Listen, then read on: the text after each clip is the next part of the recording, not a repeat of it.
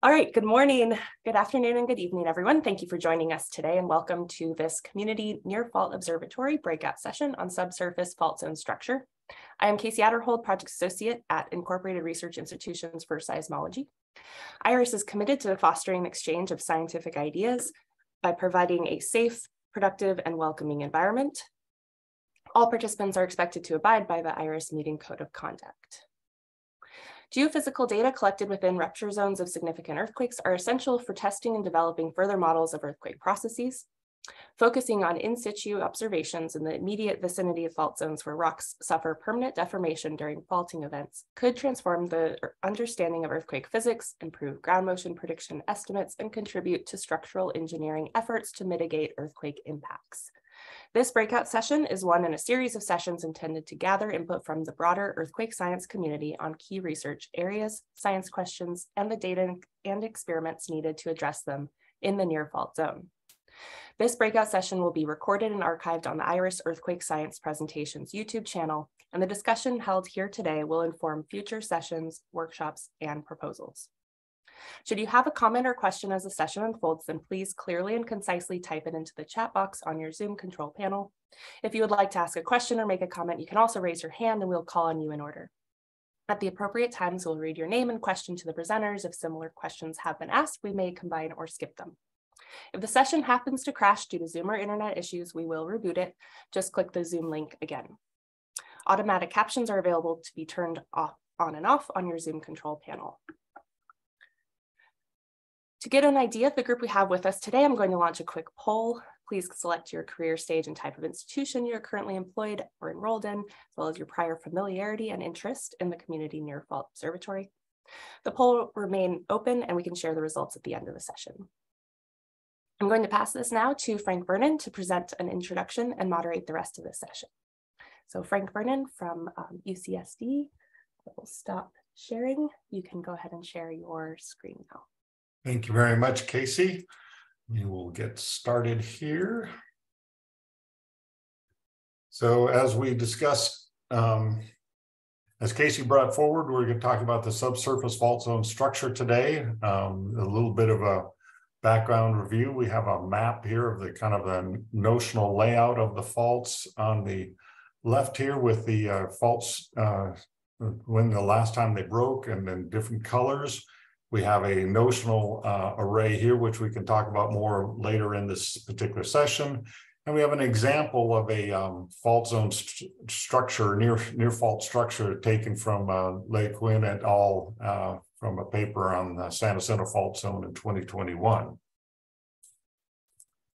The scientific question that we're trying to look at today is like, what do we see when we look into the fault zones? The velocity structures, wave propagation properties, seismicity distributions, and what are the implications of these products and the temporal variability of these signals? How would we observe these using a purpose-built observatory, and what do we need in the observatory? To think about in the context of these questions, we want to think about the signals that inform us about these science questions, and this spans all aspects of geological and geophysical observations, and the properties of the observatories that are required to observe these signals. And then and another critical thing is like, this is an opportunity to start building the next generation of observatory scientists. So how do we build the training and of people into this type of project? Oops, I want to go down, not up. So just one last one piece of context here. This fault zone observatory is not being built in a vacuum. There's already 400 and something broadband seismometers and over 1,000 accelerometers in Southern California. Similar numbers of hundreds of geodetic sensors in here. But we have very few stations within 1 kilometer of the main fault traces, and that's why we're focusing the RUFSO design characteristics so far. The lack of these stations is within fault zones is actually a global phenomenon. So we would like to launch a kind of a project to go even further, that this kind of template could be put into other places. And then but it's very important to consider that the RUFSO will be leveraging the existing data sets and complementing the existing data sets to build a stronger observing system to give us better understanding of the earthquake fault structure, as well as the earthquake rupture and the faulting properties. The speakers today will be a kind of nominal 30 minutes total. Elizabeth Cochran will be our first speaker, talking about illuminating fault structure and properties using seismology. Ellis Vavra will talk about constraints on the shallow geometry of the Southern San Andreas Fault from seismic and geodetic observations. And Onderdonk will talk about earthquake geology and paleoseismology considerations for rough sill.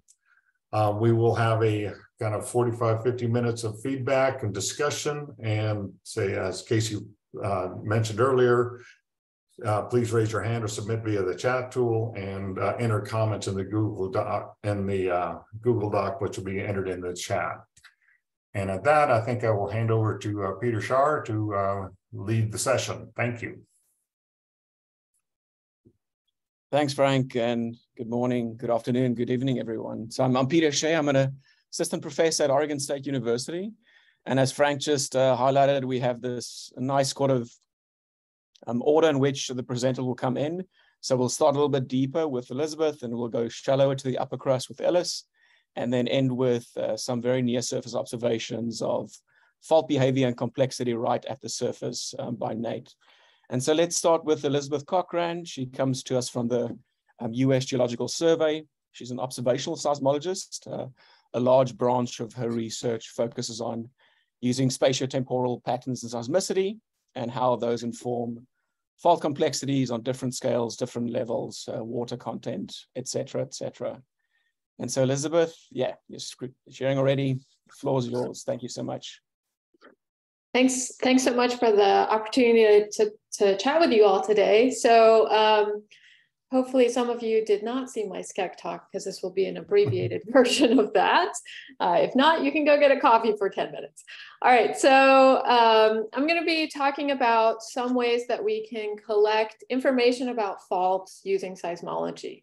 So some of the things that we generally want to know in understanding how and why and when faults rupture are things like stressing rate, geometry, roughness, friction, and time evolution of all of these properties.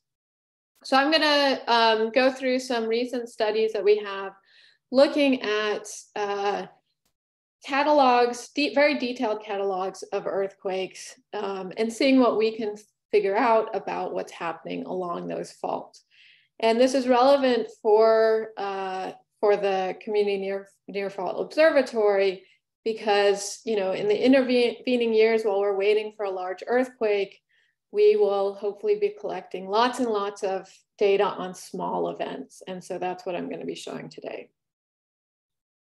All right, so I'm going to take us first to Kansas, where we're looking at injection-induced seismicity. This provided a really nice opportunity to record lots and lots of earthquakes. So we are starting in, as I said, in southern Kansas. This is at the very bottom portion of the state. We did a template matching on events in this area and ended up with a catalog of 100,000 earthquakes. And so with that many events, we can do a lot to look at sort of the spatial temporal evolution. All right, so what I'm showing here is a map of this region in southern Kansas. And the red background is just the total volume injected into kind of grid squares. And so you can see the injection is mostly down here in the southwestern portion of the study area. So as I mentioned, we did template matching. We found, you know, lots of cases where we had few matches to a template, but we had a number of cases where we had over 100 events matching to one of our template events. And this is over a 5-year period. So I've outlined these, what are called prolific families. So these are near repeating events and in blue here. And essentially what you can see already is that there's a very clear spatial distribution to these events. So we have lots of them located just to the north of the main injection area, and then a few scattered across the rest of the study area. So we did a very simple, took a very simple look at these earthquakes in order to look at basically their temporal evolution. So we're kind of leaving out space because we're going to be looking on a family by family basis, and all those earthquakes are located essentially in the same place.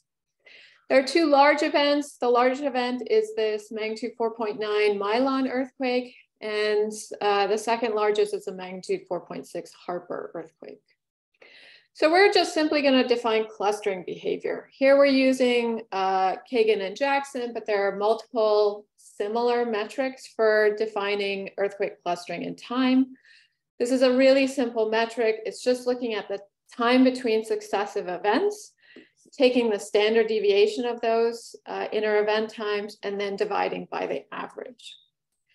And what we can do is then interpret these in terms of whether the earthquakes are occurring exactly periodic, which would mean this value is 0.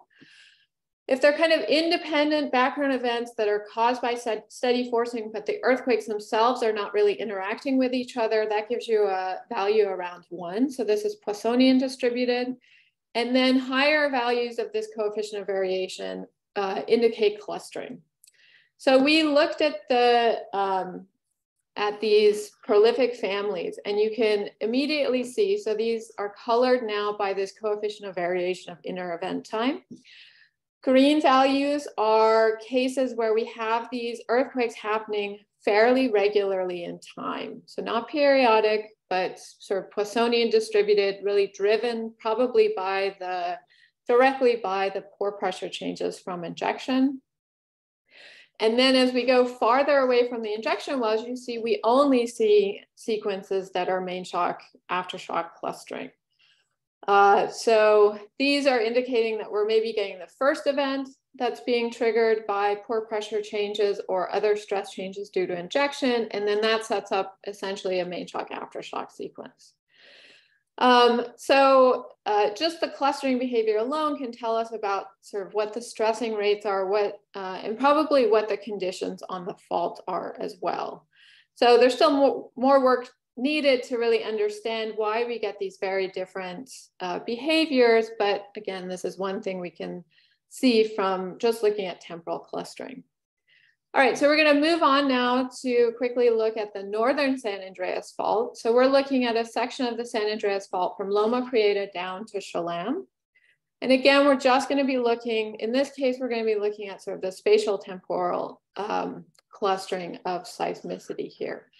And of course, we're all familiar with the San Andreas Fault, which has variable fault coupling, where we have very much sort of stick slip behavior up to the north and then south along the Fort Tejon section with a creeping section in the middle. So we know this from geodetic data, but we were interested in whether we can tell this with seismic data.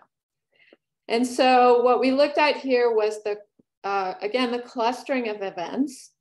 And essentially, if you have these independent Poissonian type distributed events, you're in a section where the creep rate is highest. So suggesting that you have more aseismic behavior, perhaps lower coupling. And then when you have lots of clustering, we're looking at an area where the fault is behaving in a much more sort of seismic dominated place. And if we just look at, this is just showing the distribution of events through time across this section of the fault, you can see that, you know, the earthquake rates vary quite a bit across this section. And you couldn't, if you just mapped earthquake rates alone, you wouldn't really see much of a correlation. We do see some slight correlation also with the B value. So this is, you know, giving us a nice picture of the fault. The nice thing about this is with using seismicity is we might have the potential of actually mapping this in depth, which is more difficult to do with just the geodetic data. So we did not do that here along this section of San Andreas Fault, but with sufficient data, it might be again possible to really kind of map out the different behaviors along strike as well as with depth. All right, and then the last section is we're moving now down into Southern California here. So we're in a location between the San Jacinto and Elsinore fault. This is in an area near Cahuilla. And this is what we call the Cahuilla swarm, which was a swarm of earthquakes that occurred over a 4-year time period from 2016 to 2019. So this is a map view of it. It's located at a depth of 4 to 8 kilometers. And just from this map view, you can already tell that we are able to actually delineate the fault structure just using seismicity. The largest event that happened was a magnitude 4.4, which is shown, we sort of outlined it here with this, the assumed rupture area with this oval. That's really using the earthquakes in the day following the magnitude 4.4. So we've seen, there are lots of studies that look at fault roughness at the surface using either surface traces or even fault surfaces from normal faults, imaging them with LiDAR and other techniques. But we really haven't been able to image fault roughness at depth. So this sequence actually provides us with a nice view of the fault plane. So this is just looking at event density across this 4 kilometer by 4 kilometer fault that's illuminated by the swarm. So you can see there's kind of a large number of events that go up dip from this assumed natural injection point. This is showing the migration of the sequence. In blue is where the earthquakes start, and basically over a period of almost 2.5 years, it fills in this whole fault plane, gets stuck at a barrier, and then the events eventually migrate up past the barrier, and that's when we get the magnitude 4.4 and rupture across this, or not rupture, rapid migration across this up-dip section. So we can actually take profiles across the seismicity along this fault. So this is a long dip and a long strike. So in this profile, you can see a lot of the typical structures we see in faults, some branching, some stepovers in here, nice bend up here. So this is in that up dip section where that magnitude 4.4 happens. And these are colored by what we define as 2D roughness. This is a simple looking at the residuals to a profile fit to this, or a line fit to each profile. So yellow colors indicate higher roughness, blue colors lower roughness, and just comparing a long dip versus a long strike, you can see a long strike, we have much smoother profiles. And in fact, it's about 50%. The fault is about 50% rougher a long dip compared to a long strike. We can also do this mapping in 3D. So this is using, over here, we're looking for each earthquake. We take a 250 meter radius around that earthquake, fit a plane to those points, and then measure the residual again. And so that gives us sort of a mapping of the roughness in 3D. And you can see there are sections of the fault that are semi-elongated along strike that are relatively smooth, and others that are rougher. We see the highest roughness right near where our magnitude 4.4 rupture is. And we can also look at things like B value and see if there's correlations here. So maybe if you squint, you can see similar patterns between the roughness and the B value, except in their area of that largest event. And this has actually been predicted by laboratory studies, which suggest that you tend to have a higher B value when you have higher roughness, because there's a lot more sort of variation along your fault surface, which tends to give you more smaller events. And I'm going to run through this super quickly. This is just showing the distribution of B value and roughness before the magnitude 4.4 in blue here and after in red. And these values here are located essentially in the area of the 4.4. So we're seeing very different B value roughness relationships in that region. And so I will essentially leave you with some opportunities. So again, as I mentioned really briefly at the beginning, Dense grids of seismic instrumentation would let us to record really high resolution seismicity, which we could then use to do these detailed studies of clustering, fault coupling.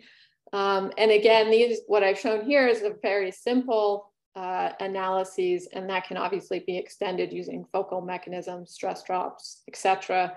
If we have the sufficient data around these earthquake locations. So I will stop there. Thank you so much. Thanks so much, Elizabeth. That's fascinating stuff. These studies on spatiotemporal analysis of seismicity patterns have really gone to a much, much higher level, and it's super impressive. We do have time for one question before we move to the next speaker. And if somebody wants to put up their hand for a question, that's fine. If you want to put in the chat, that's totally okay too. But just let us know. If not, we'll move on, and I'll give it a few seconds. And yeah, and as Elizabeth showed, we don't only need to be worried now about the major fault strands, but ones in between them as well in that last study in Southern California. Okay, it seems like we should move on. So the next speaker is Ellis Vavra. He's a PhD student at UCSD. So he joins us from the early career community. We're super happy to have him. He works with Geophysical, and he's going to present now on a target that's relatively aseismic.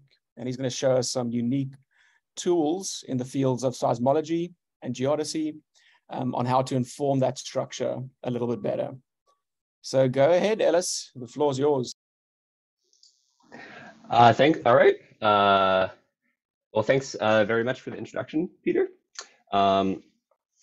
Like you mentioned, I'm a graduate student at Scripps Institution of Oceanography, and I'll be discussing results and ongoing work from a joint seismogeodetic study of in particular, the shallow structure of the Southern San Andreas Fault.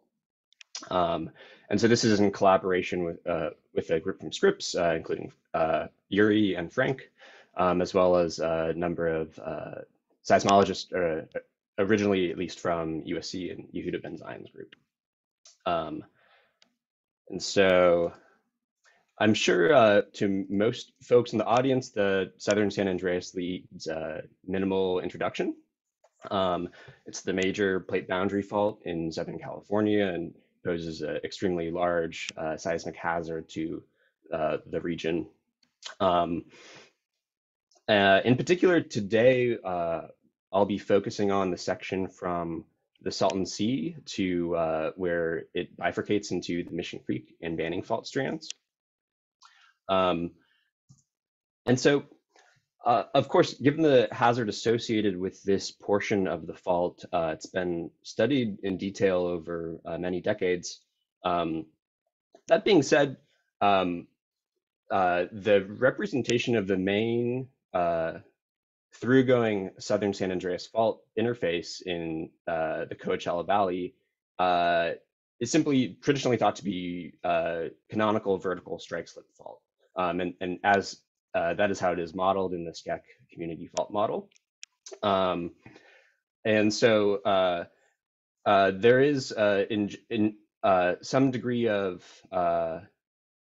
or while there's minimal seismicity associated with in the direct vicinity of the surface trace of the main fault, there is some seismicity present, but slightly offset to the northeast, which is currently accommodated in the CFM by a subsidiary blind fault, which does not reach the surface. However, over the last decade or so in particular, there have been a variety of observations from geodesy to geomorphology and array studies that indicate the entire through-going Southern San Andreas capable of large earthquakes has a substantial northeast dip component, be it sort of constant from the surface to greater depths or some degree of steepening towards the surface. And so, however, the challenge with reconciling these observations really is there's very few constraints on the shallowest near surface fault geometry. The seismicity that exists that could indicate eastward dip are mostly limited to below about 5 kilometers depth or so. And so to this point, it's been difficult to ascertain whether or not the main fault interface is in fact just a typical vertical strike slip fault, or if there's it does at some depth begin to dip and potentially actually be better represented by this subsidiary, or what is currently inferred to be a subsidiary structure. And so this is sort of the observational gap that our study is seeking to fill. We focus on the creeping section of the southern San Andreas in the Coachella Valley and use a dense catalog of INSAR measurements to detect and model shallow fault creep. And we also complement that with analysis of fault zone reflected waves from a temporary dense nodal array deployed near the bifurcation of the fault into the Mission Creek and Banning fault segments. And so with a dense catalog of INSAR observations and modern time series processing techniques, we can obtain a pretty dense map of deformation along the fault. And we take advantage of the fact that we have multiple viewing geometries and decompose the line of sight velocity fields into the vertical and fault parallel components of displacement, the latter of which is shown here. However, this is the full scale, all horizontal deformation that is occurring. And so we really are more interested in the near field signal due to solely due to shallow creep, which is evident from the discontinuity across the surface trace. And so in order to obtain that, we have to, we develop a model of the broad, long wavelength secular tectonic deformation and remove that from the whole scale INSAR observations in order to obtain a residual velocity field, which primarily reflects the creep, the signal due to shallow creep along the fault. And so in this case, that's indicated again by the discontinuity and strong color contrast across the fault. Unfortunately, it decays and the data quality becomes slightly worse north towards the array, but we can perform a good analysis along a large portion of the fault and compare the results nonetheless. And so this shallow creep, if we have observations of creep, we can use those to develop models of the fault structure, which produce the observed deformation patterns. And so we do this in a somewhat simplified fashion, in part due to the fact that the signal is quite low. It's on the order of slip amplitudes of just several millimeters per year. So we select profiles, fault crossing profiles of the horizontal velocity field, and perform inversions using just a simple two-dimensional screw dislocation model with a tapering slip distribution. And we do so in a Bayesian fashion where we're interested in the slip amplitude at the surface and the depth extent of creep, but in particular the fault dip. And so we, from our inversion, we develop an ensemble of likely fault geometries. And a few examples are shown in the panel below. And what's really notable about this is that while these are just several examples, at all locations along the fault, there's the geodetic data prefers a northeastward dip. That's shown here by these orange, the orange lines, which are reflect the depth extent, inferred depth extent of creep, and the dip angle. And if we look closely, we can see that there are very few, if any, model realizations that indicate a vertical fault geometry, or even a steeper fault geometry. And if we just simply, sort of develop a cone of likely range of fault locations at depth, In general, this corresponds quite well with a lot of the microseismicity that are observed in the area. And so while this is not necessarily a physically coupled explanation connecting these two, connecting the shallow surface to these microseismicity at depth, there's a very strong preference from geodesy that prefers a shallow configuration, a shallow dipping configuration. And so this is complemented with analysis of fault zone reflected and transmitted waves from a temporary array deployment installed across the bifurcation of the fault. And it was deployed for approximately 1 month and recorded reflected fault zone waves from approximately 30 events. And I should note that all of this analysis is done by Hongroy Tu and others from USC, including Peter and Yehuda. And so they were able to take advantage of the fact that the array is detecting both reflected and transmitted waves in order to develop a new reverse time migration scheme, which backpropagates and correlates the reflected and transmitted wave fields to image the reflectivity structure which produced those wave phases. And this is important to note because this means that there's no source information required for the events that produce these waves. And so with that, over integrating the correlation over time, you can obtain a map of the reflectivity structure of the fault zones that produce these wave phases.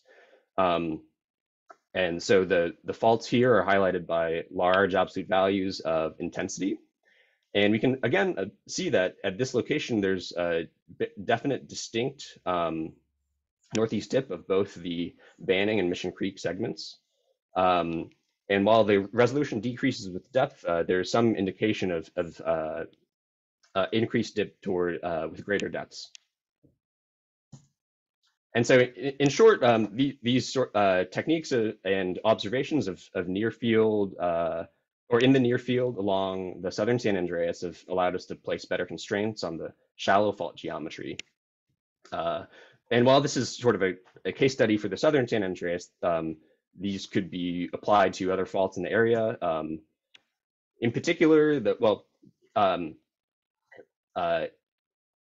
INSAR requires that there's some sort of slip occurring.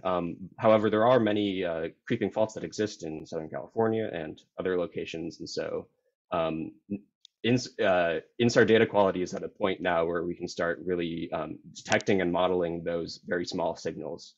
And something else to note too is that from the instrumentational standpoint, the quality and coherence of INSAR data can be used to identify sites that may benefit more from improved instrumentation or sites that require better instrumentation, potentially through RoughZO. And again, to specifically potentially target creep on faults that are known to experience shallow creep. And then, of course, having an allocation for a dense nodal array like the one employed in this study would allow, without a ton of knowledge of source information, to be able to improve greatly the knowledge of the shallow structure along some of these faults. And some of these, I think, are already suggested in the implementation plan for RoughZO. But I think that these were what we thought in particular was most important from our study. So with that, I'll take a question if there's time. Thank you, Ellis. That was very impressive. A whole new array of tools that we can use to image fault zones that are relatively aseismic. There is a time for a question. If there's one, I know a lot of people here on the call have probably worked a little bit on the southernmost San Andreas, the section that Ellis was referring to. So is there a question? We can take one if there is, or we can leave it for the discussion. That's okay too. Oh, I don't know who came up first, but maybe Craig Nicholson. If you can unmute yourself, the floor is yours. Thank you, Ellis. That was a very good presentation. I first just wanted to clarify a little bit about the community fault model. The community fault model always had the San Andreas fault northeast dipping north of the bifurcation in the Indio Hills. The Banning fault was dipping typically at a dip of about 70 degrees, and the Mission Creek fault dipping at about 80 degrees. The preference for a vertical San Andreas fault south of that down to the Salton Sea is because when we do actually see microearthquakes on the southern San Andreas at the Salton Sea, south of Bombay Beach, those microearthquakes define a very strong vertical planar surface, both in the hypocenters and the nodal planes. And going back over some of the results and interpretations of other modeling that infers a northeast dipping San Andreas fault, most of that modeling is based on the assumption that there's only one active fault system there, rather than the potential of adjacent faults like the southern San Andreas and the Mecca Hills Hidden Springs faults. So the question that I had for you is, your results in the Indio Hills is very consistent with a whole number of other different geophysical observations, including gravity and geomagnetic modeling, that indicates that over in the upper 3 to 4 kilometers, the southern San Andreas is near vertical to steeply dipping. And most of the evidence for a more moderate dip is based on analyzing that data below its sort of optimal depth of resolution.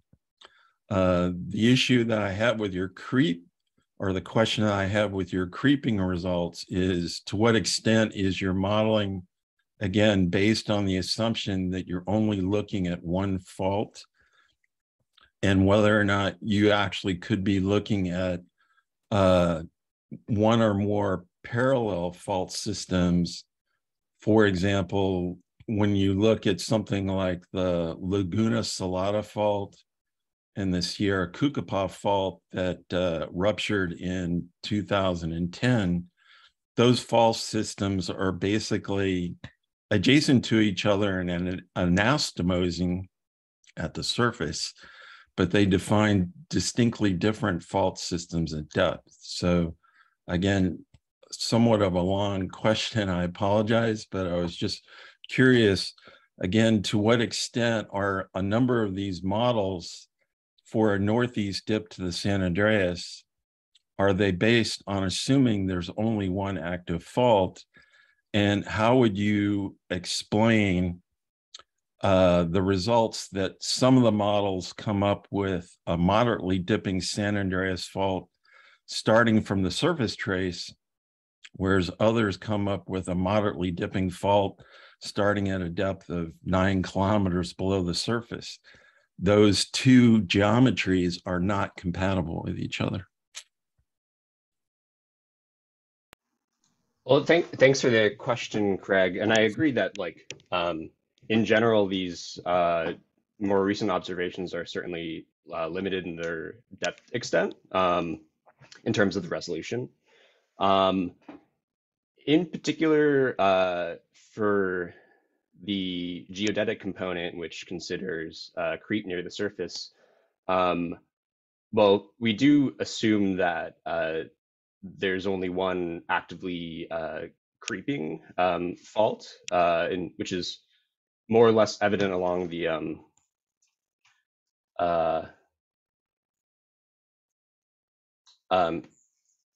from the magnitude of the signal here, which is the one that we are inverting.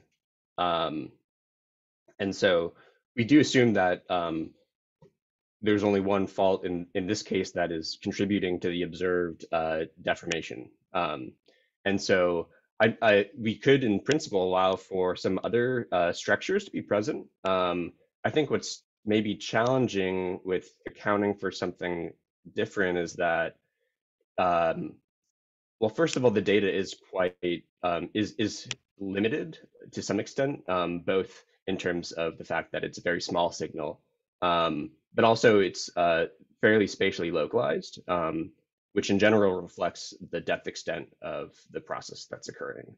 And so just based off of the spatial structure of the observed deformation, I feel like it's probably unlikely that there is another deeper fault that's contributing to it. But of course, we know that fault zones are very complex. And so there's certainly, this is, in a regard, one of the more simple ways we could have addressed this problem. And we are doing more active research, potentially, doing 3D inversions and incorporating more elastic heterogeneity and whatnot. And so it's certainly an active research question. This is more or less the results from our, the first analysis we've performed so far. And hopefully, to some extent, we can continue to improve to the quality of the INSAR data if we get more acquisitions or if additional creep episodes occur. But I certainly agree that there's a lot of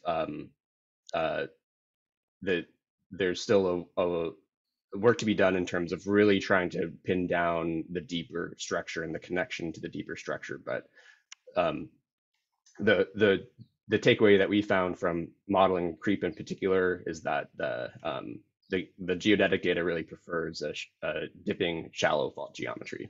So I hope that covered most of your question, but let me know if not. Yeah, I think in respect to time, we should probably move on, but this is a great example of slightly differing views on the structure and how a facility like RUFSO could probably bridge that gap and give us a more coherent view of what the Southern San Andreas is doing, for example. But let's move on. And so our next speaker is Nate Onderdonk. He's a professor from Cal State Long Beach.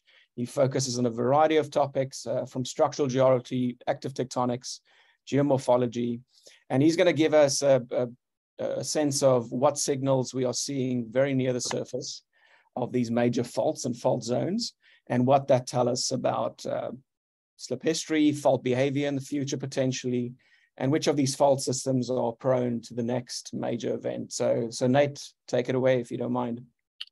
Okay, thank you, Peter. Yeah, so I was asked to give a quick summary of the paleoseismology of these major fault strands that we're interested in, and then I'll also give a view from the standpoint of an earthquake geologist on the project.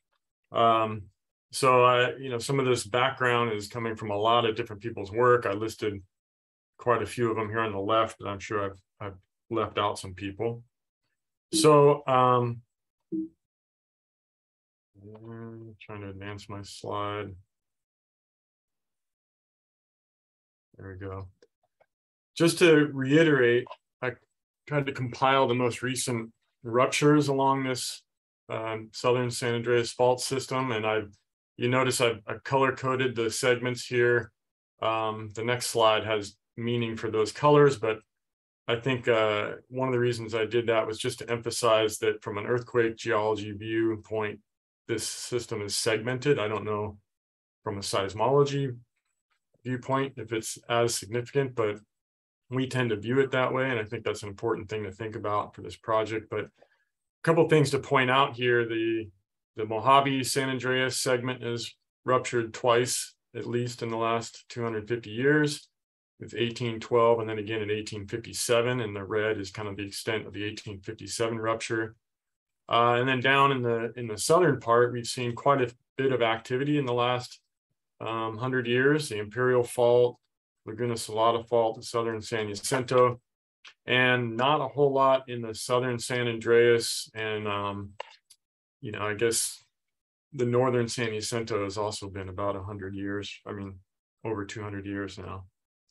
So here is the same fault map, but what I did here is I put the years since the most recent rupture on the left, comparing that to the average recurrence time of ruptures on that fault from paleoseismology. So now I've color coded the faults to places where the current open period or hiatus is longer than the average recurrence interval. Yellow is where it's pretty close. Blue is where the current open period is much shorter than the average recurrence interval. And black is, I don't know, maybe somebody knows, but I don't know. So I think this just to highlight that much of the southern San Andreas and the San Jacinto, where the current open period is longer than the average recurrence interval, whereas many of these faults down here to the south, may not be as stressed as some of these other segments.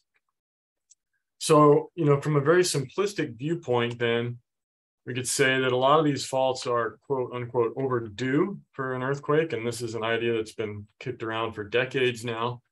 I wanted to just look in a little more detail from a paleoseismology viewpoint of that idea. So what I'm showing here is event histories from a couple paleoseismic sites in the San Bernardino Cajon Pass area. So on the left here, we have two sites on the San Bernardino section of the San Andreas. So it's Burro Flats and Pittman Canyon. If you're not familiar with these diagrams, 0 AD is on the bottom, and these are PDFs of the earthquake ages. So the year 2000 AD is shown at the top. So we have two sites on the San Bernardino section of the San Andreas. Wrightwood, you can see, has got about twice as many events as once you get south of the Cajon Pass. And then two sites on the northern San Jacinto, so Mystic Lake here and Hog Lake on the far right. So I think the important thing to note is that even though almost all of these fault segments are apparently overdue, but we know that surface ruptures are certainly not regular. And there's plenty of places where you could, within the error of the earthquake dates, hide 150 years in Wrightwood, 250 years or more in the San Jacinto. So the point being that because these aren't regular events, it's not really correct to say that we're totally overdue for an earthquake and that we should be expecting one or expecting a surface rupture immediately. However, looking at the broader picture, we see that there are many periods in time where we have multiple earthquakes on these faults in a short period of time. So here's just one example, where I can put a 50-year period where we conceivably had at least an earthquake on every single one of these segments. Again, noting that there's an error in our dates here, that we can't get really any more narrower based on the radiocarbon. So yes, it's true that there's a possibility that, we may not see something in the next 30 years, but I think we have a much better chance of catching a rupture cascade, as Kate and Doug called it in the 2020 paper, than we do of not catching anything. So I think, I guess all I'm doing is just trying to emphasize the need for this project, which sounds like a good idea to me, because I think there's a good chance that we would see not only a single event, but maybe how these different fault segments are interacting.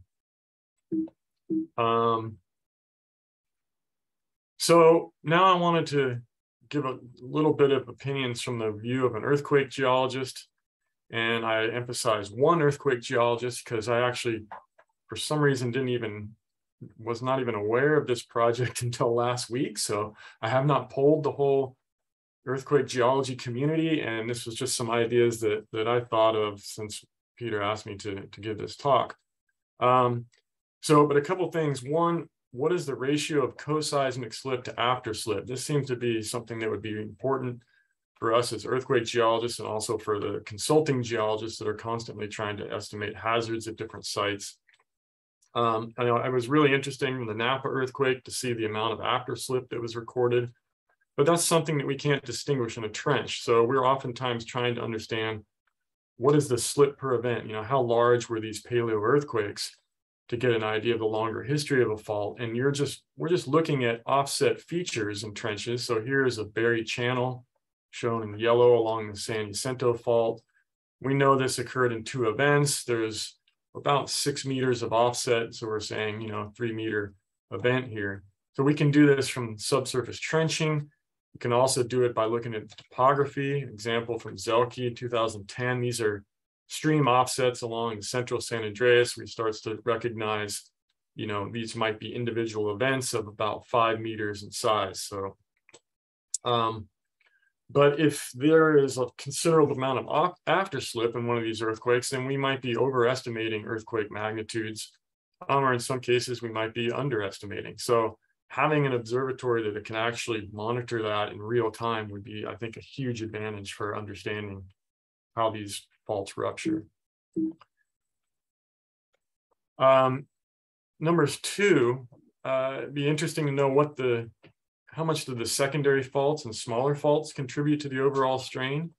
So in trenches, we often see pretty wide zones of faulting. This is Mystic Lake on the San Jacinto. You got the main fault zone over here, which is in itself, 8 meters wide of faulting. The secondary fault zone over here showing some of the same events, same time periods. And this second fault zone is a full, 25 meters away. And at Mystic Lake, we initially had a trench that was about 0.5 kilometer wide, and we saw, ruptures all through that. Now that might be a unique situation because it's in the middle of a step over, but the main point is that, we do see these secondary faults, and is that something that we need to consider from a hazard point of view and from a, site building point of view for the consultants, or are these minor and not something to worry about? And then my third point was, I can see how this project would teach us a lot about how ruptures move through stepovers. And again, emphasizing that this fault system is full of stepovers, bifurcation zones, places where there's parallel segments for quite a long period of long distance. So how segmented are these fault zones? I mean, this is the modeling suggests that ruptures might stop at these steps. And we've had, of course, compilations by Wisnowski, for example, of historic ruptures and looking at how steps dictated that. But being able to monitor that in real time, of course, I think would tell us a lot about how we characterize the long-term fault hazard of these fault zones. Now, just to finish a couple points here of what an earthquake geologist would like to see in terms of the project design. And again, because this is brand new to me, I apologize if I'm bringing up ideas that have already been kicked around. But this figure, my initial impression looking at it was that this even spacing doesn't seem to make much sense to me. And I think it would be more interesting to put these arrays and concentrate the money and the effort at interesting locations. So, I mean, having a bunch of,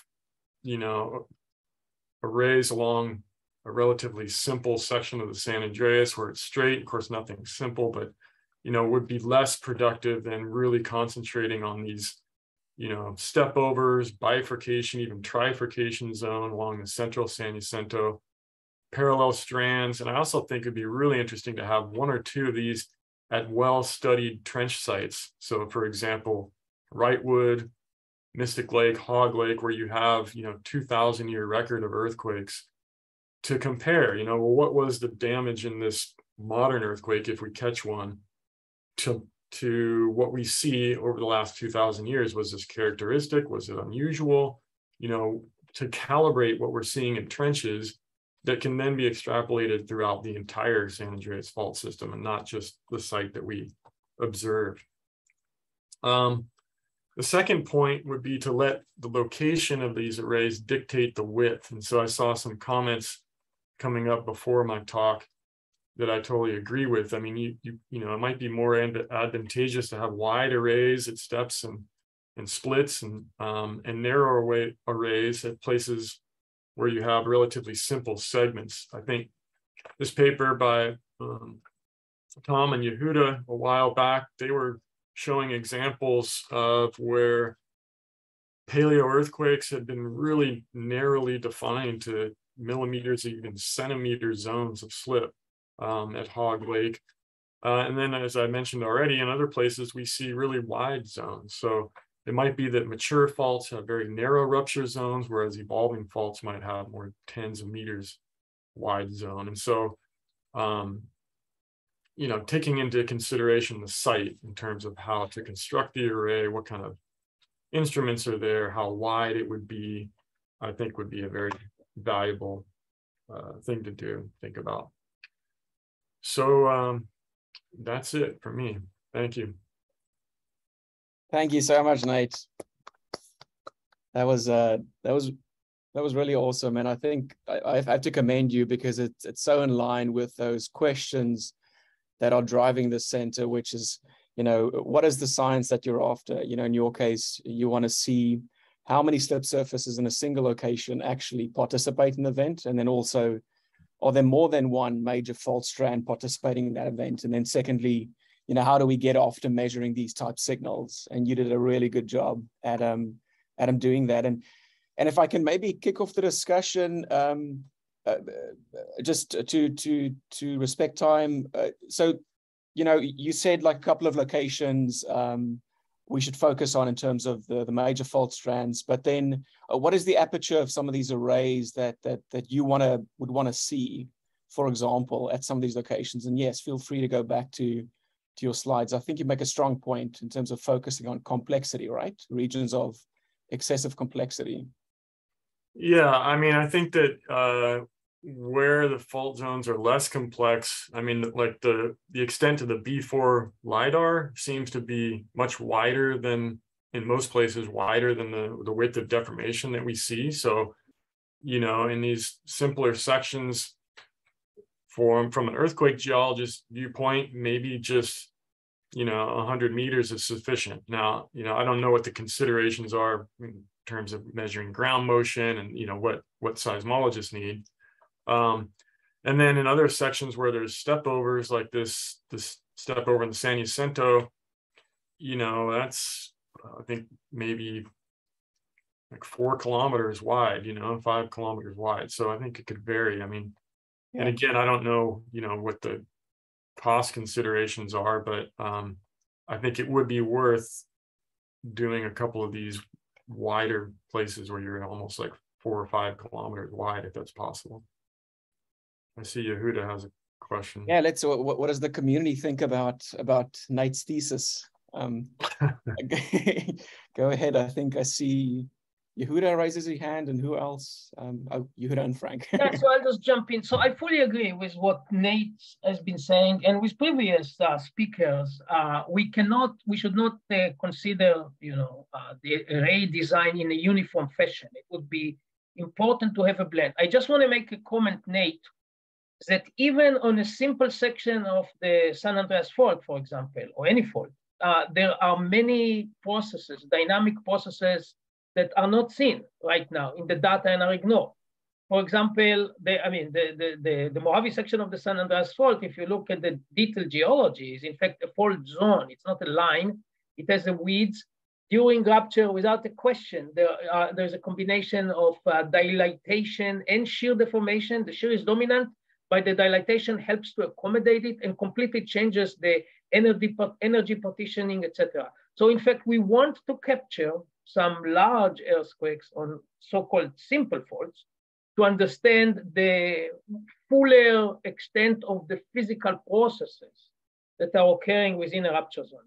But again, I agree with you that we will be limited, you know, how can we sort of use our budget appropriately, but I agree that we need different designs in different places, and perhaps selecting one really long array, you know, came up for that leverages on existing stations and ball. I think this could be very, very useful. We should consider this, sure.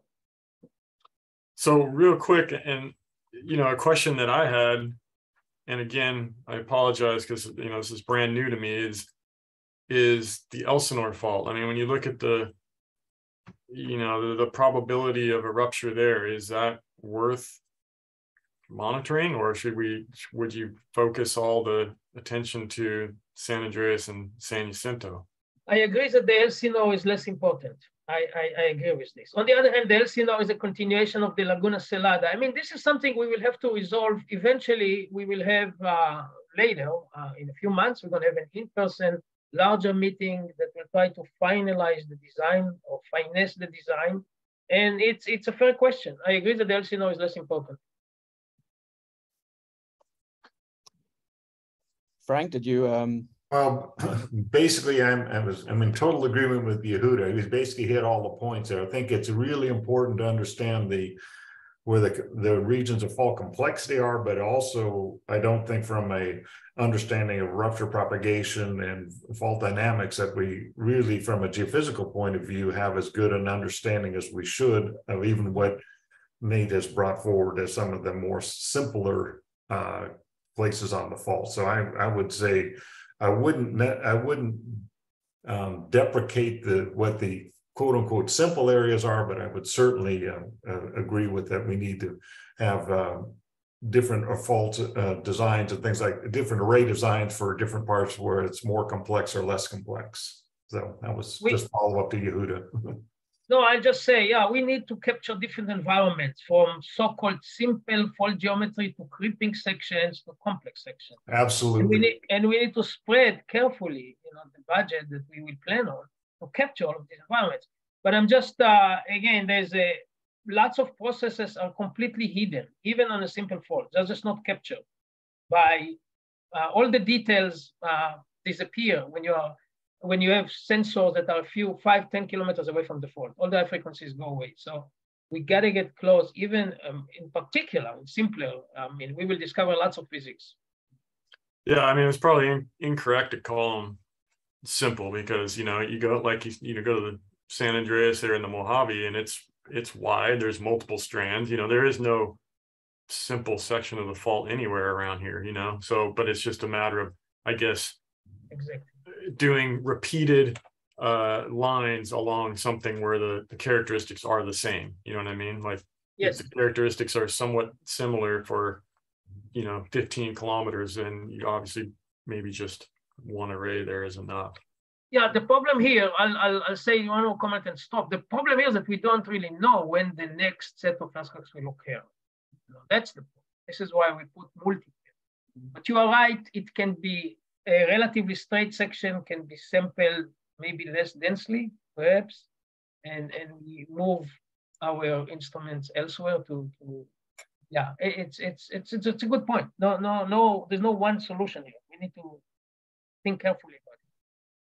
Yeah, that's why we have this great group of people together, so we can come up with a strategy. Frank, did you want to make a short comment? Yeah, I had not a comment, but I had a follow-up question for Nate.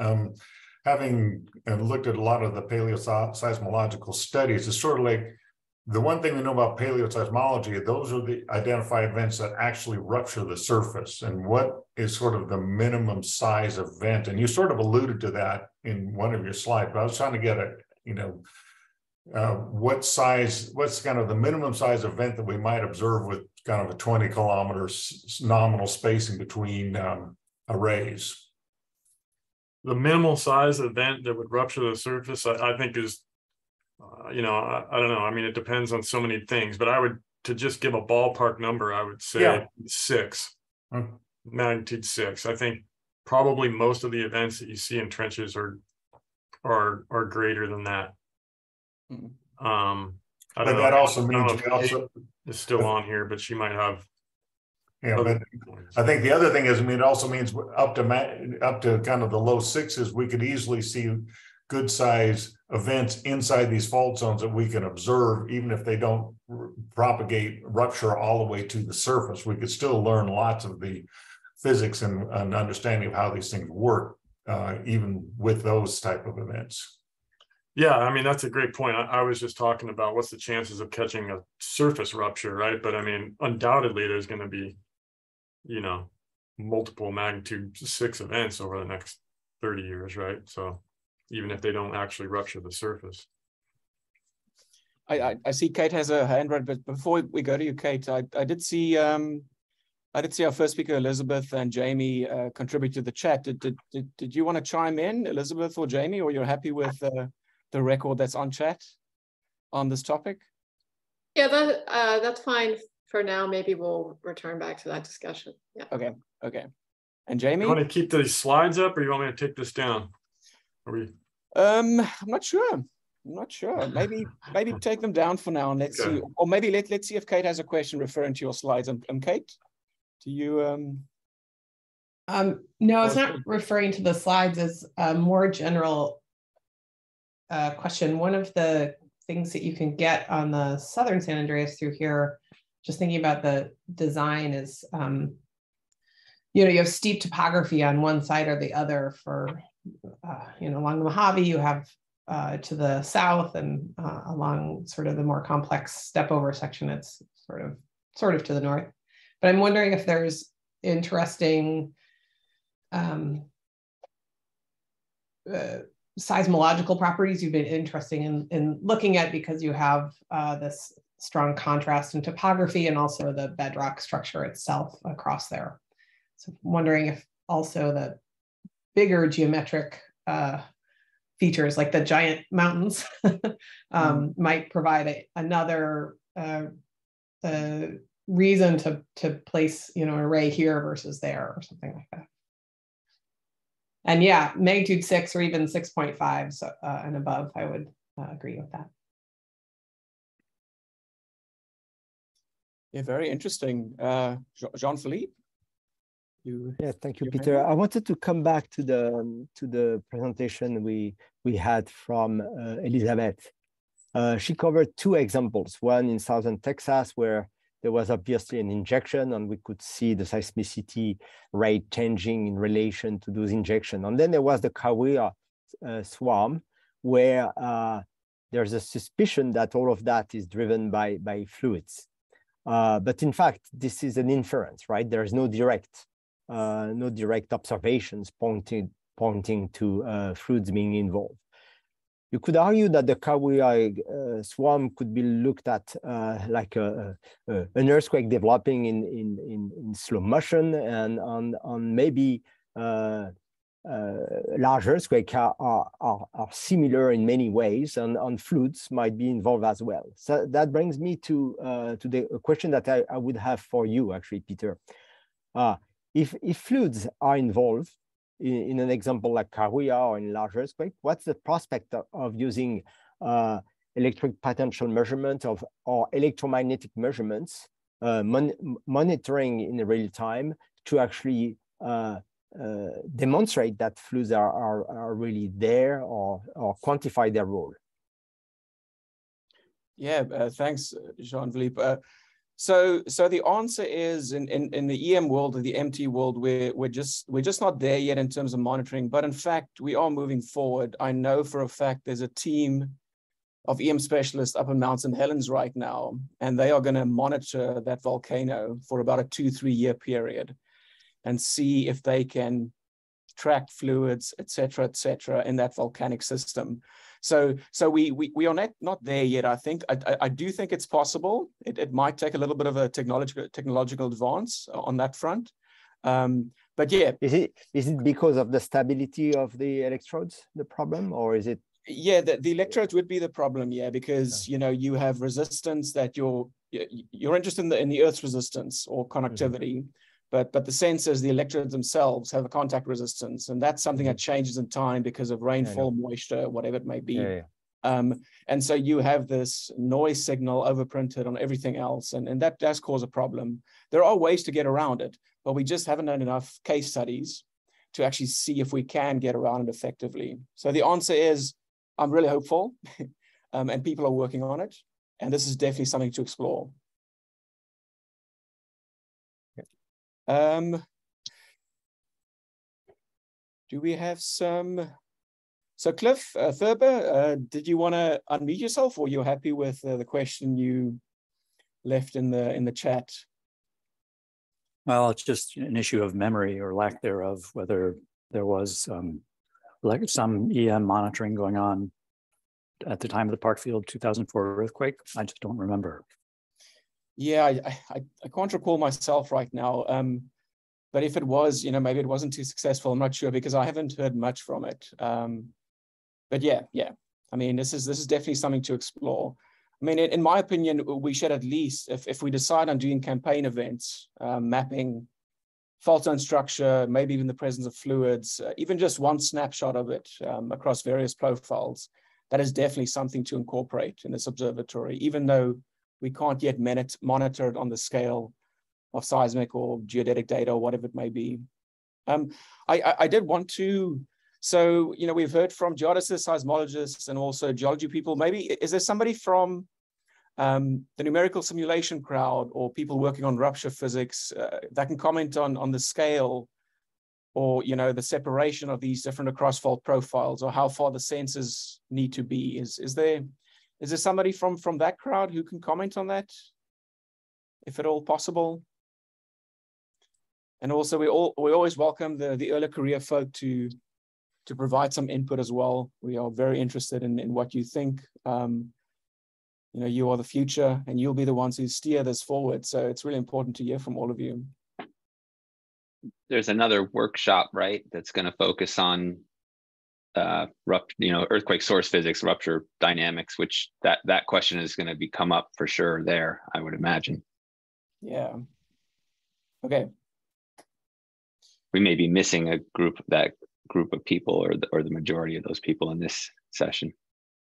Yeah, we'll certainly cover that in a couple of weeks in our session. I don't think I would hate to speak for the ACE numerical modelers community that is going to be there and presenting, but I think yeah, I mean, I think it's the classic issue. You've got different problems at different scales, and everyone wants a different geometry to study a different problem.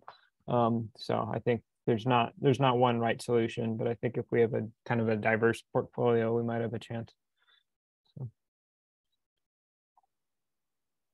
Yeah, no, that's totally so. We have many more of these calls, and I'll recommend that everyone tunes in if they have time. Yehuda, did you have another comment? Open question to the people from the community who are present in this meeting. I'm just curious, what type of configuration of geodetic sensors they think they would like to see that could augment already the existing regional network, INSAR, and all other remote sensing that can be done from space. What should we do? What would you guys recommend we do very close to faults in geodesy? Yeah, a good point.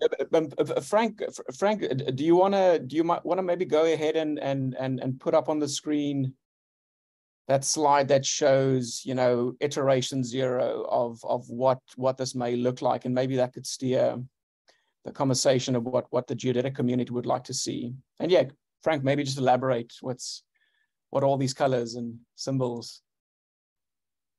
This is the figure you're thinking of, Peter? Yeah, exactly.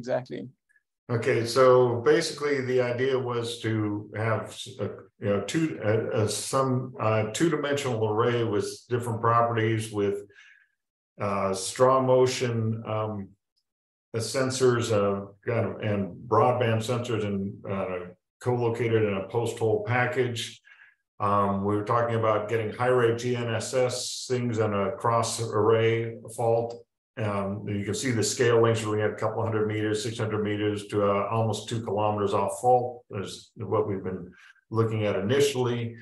All these things can be scaled, obviously. We can make them wider, we can make them narrower, depending on what the objectives are at any particular fault zone.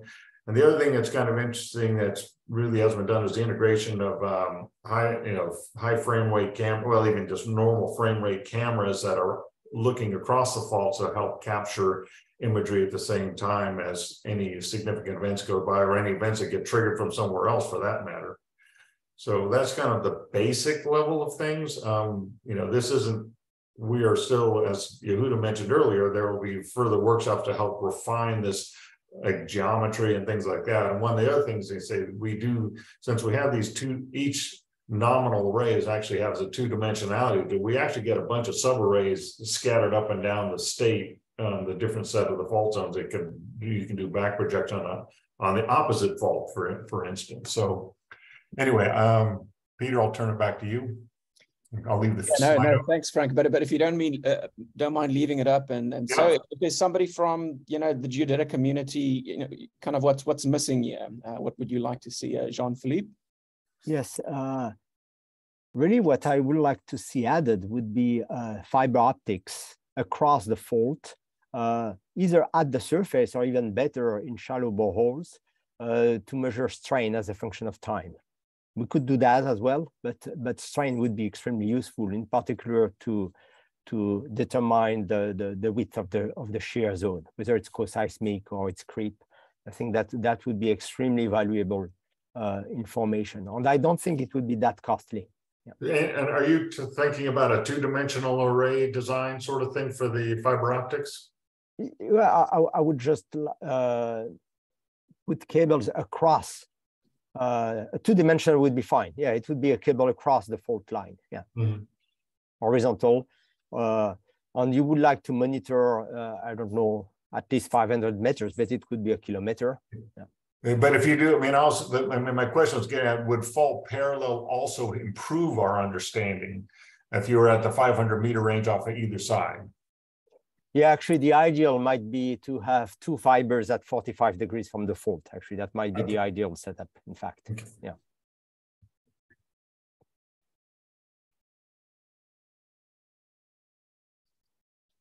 But maybe we could have a discussion with people who are more specialized in that area. Yeah.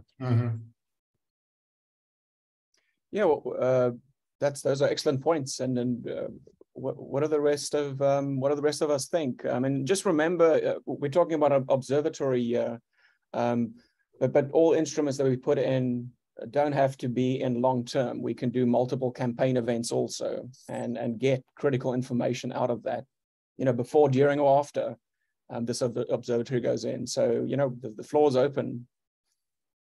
And so I agree with the point that Jean-Philippe made, and I think these two lines that are 45 degrees is very, very clever. And I think we want to put this permanent, actually, in one or two places. We will learn a lot about fault zone processes from such lines, even in the interseismic period. We need to choose these locations carefully. This would be an example, to go back to Nate's talk. We might, Nate's point, a relatively simple location, I think, would be good here. That we will find we will discover lots of additional processes, even in relatively simple locations with lines like this. So there's a question here about, is there any plan to have any temporal node deployments during rough so to have larger and denser seismic arrays? And the answer is yes. Peter, I may turn this over to you on okay, you have that slide that we talked about from Lay's paper that you can toss up there so we can talk about that.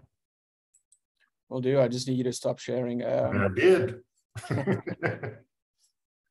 Yeah, so the work Frank is referring to, do you want to go ahead? No, go ahead. You go.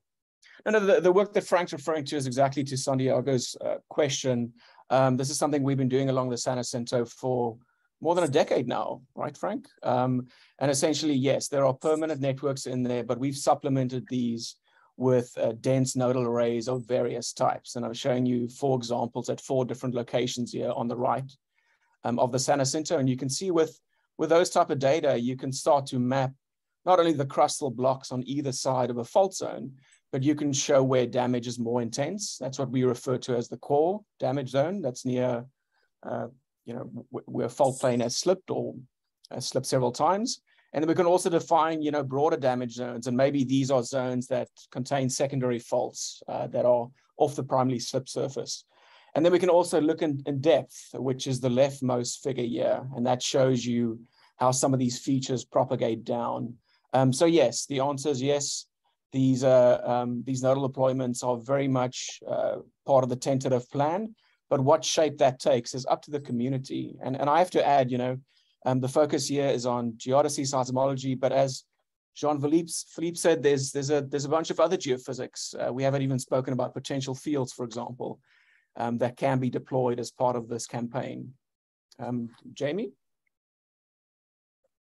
Yeah, I was just going to say that we have to keep in mind that if something like this gets built, that infrastructure that's in place at each one of these arrays is going to be able to support, becomes a laboratory that other people are going to want to use, right? They're going to say, hey, can I put this instrument out there and hook it into your network and power, right, into your infrastructure? So we have to keep in mind there's the cost to build the initial array, and we may not have the ability to add every instrument that everybody wants, but the idea, and we need to make sure this is clear in the proposal, is that this becomes a facility that other people can use and add their particular instrument or a new instrument that we haven't even thought of yet, whatever comes in the future, right? So that's an important piece of this, I think. Jamie, I totally agree with you in that we have to, and having these things be scalable. We've done enough of this to realize that how many things come along later, you gotta go, oh, that'd be really cool to add in. So one of the key attributes of these arrays is having enough real-time communications and enough power there to scale these things. Yeah, exactly. But it knows that's the physical reality of how we have to work. But that's also part of the, something we're not going to get a chance to touch much upon is the workforce training and people who can learn how to do these things and develop that next set of observations in here. Yeah. Now, Philippe, I think might be an no, sorry, I forgot to lower my hand. Ellis, did you wanna talk a little bit about your comment in the chat? I think it's a good one. Oh yeah, sure. Yeah, I was going back to Yehuda's question specifically regarding additional geodetic instrumentation to complement SAR. In general, a lot of probably the most interesting regions in Southern California do have a lot of persistently reflective structures in the desert or bedrock urban structures, but as is evident in particular in the case of the Southern San Andreas, where the fault kind of runs through on the margin of a very active agricultural area, the INSAR coherence and signal quality really takes a dive. And so in principle, I think it would be pretty straightforward to look at like time averaged maps of INSAR coherence over many interferograms and acquisitions to try to identify sites, and in particular sites which may are a combination of lacking INSAR coverage and are also geophysically interesting, to focus some of the geodetic instrumentation in a more dense fashion, because I think the basic kind of 4 GNSS station linear arrays may be challenging to really pin down a lot of processes in terms of things that are going on not co-seismically, but that's just my initial impression. But yeah, some regions could certainly benefit from having some good on the ground kind of pin down points to help to fill in and validate the INSAR measurements. Very cool. And these are, it sounds like some of these might be actually a little bit of a distance away from these mapped surface traces, or are they, or when you mean supplement, it's on fault, or it's a little bit more off fault? Well, certainly in the case of creeping faults, within the closer to the fault will be better, in particular to kind of constrain not just the amplitude of slip that's occurring at the surface, but in particular the asymmetry in the case of if one's trying to invert for non-vertical or any fault geometry for that matter, because it really is manifested as asymmetry across the fault. And so the closer to that you kind of are better able to pin down those measurements.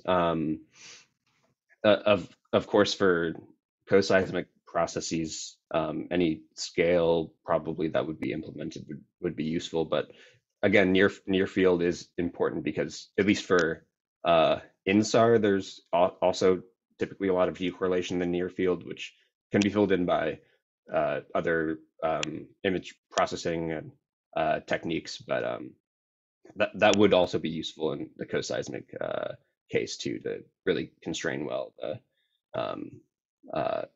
the near field deformation and slip at the surface. Yeah, that all sounds, yeah, very much worth diving into more.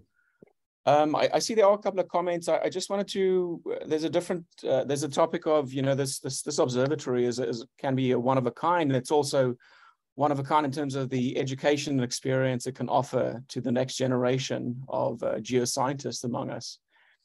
And I was wondering, I mean, you know, my own students certainly don't have access to these type of field-based skills and, you know, working on an observatory like that. I don't know, does anyone have some ideas and feelings about, you know, how best we can incorporate the next generation of scientists in a project like this? I left it for last, not because it's least important. It's just kind of the way today has panned out.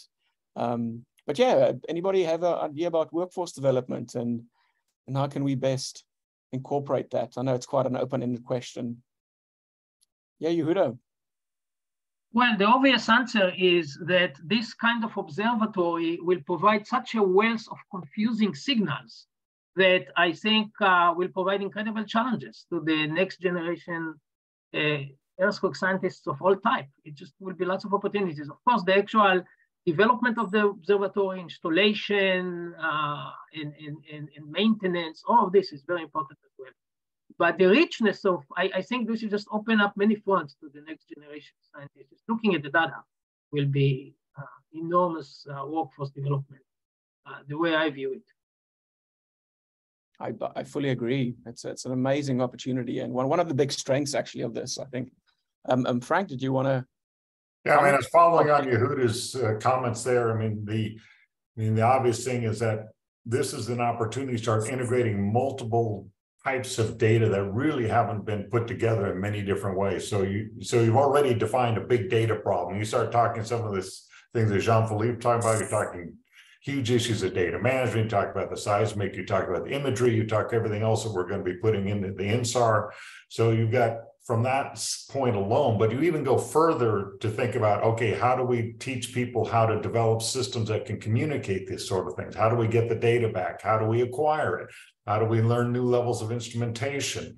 I mean, there's all these things that can be developed into a workforce, a curricular, both for undergraduate level, master's level. Some of these things will propagate out into people that may not stay in geophysics or sciences, but they may go into other directions. But there's skill sets in here between all the computational, the networking, the data acquisition, the data distribution, data analysis that are much broader than what's necessarily obvious from just the hardcore science, which is what driving us on this process. Yeah, strong points. And any other thoughts from the community? We have about 2 minutes left. Obviously, it's a great opportunity for the next generation. Yeah, but how do we execute? How do we do it well? Yeah, I think, I mean, we have a lot of students here that would be really interested and like Jamie said, funding for interns is huge. And I also agree with his comment starting with the undergrad level. And I think at least, my students here they love to go out into the field. So to the extent that you can incorporate field trips, either with SCEC meetings or SCEC workshops or whatever, and encourage these students to come along where they have really no commitment, I mean, sometimes the undergrads are hesitant to get involved because they don't feel competent yet, they don't have that confidence. So just being able to tag along to things and see things and combining a tectonic geomorphology with these instruments going in, and stuff like that, then you start to attract people that are more field oriented, people that are more interested in the technology, the seismology. So yeah, I mean, that would be, I think, a good way to rope in some younger scientists. Awesome points, Nate. Yeah, Casey, I think we have to wrap up here, right? Yeah, we do, but I'll just add to that one great experience that I personally had with the US Array project was they had graduate level focused sort of data tutorials, or short courses, I guess they're called. And it was really great for building cohorts across institutions. And myself being sort of an isolated seismologist on the East Coast, I really appreciated and still appreciate the friends that I met through that, and colleagues. So I'll just add that. I know we're going to lose people, so I'll go ahead and wrap up if that's okay. Perfect, yeah. End our poll, share results, and just share the last screen here. And lower my hand. So thank you, everyone. So thank you, especially to Peter and Frank for organizing, Elizabeth, Ellis, and Nate for your presentations, and everyone here and who has left for your participation in this session. The recording will be made available on the IRIS Earthquake Science playlist on YouTube. If you are interested in future community near-fault observatory breakout sessions and other events, please check out the website and the link provided. Thank you so much for joining. Thanks, everyone. Bye-bye.